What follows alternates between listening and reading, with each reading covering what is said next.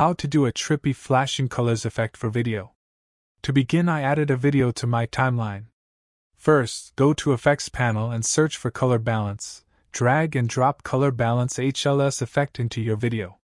With your video selected, go to Effect Controls. Make sure the playhead is at the start of your clip. Then go under Color Balance and click on Stopwatch next Hue to create starting keyframe. Now move the playhead a little forward and drag hue value to the right to increase it.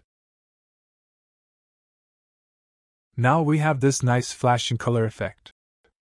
If you want less color change, move the playhead to the second keyframe and decrease the hue value.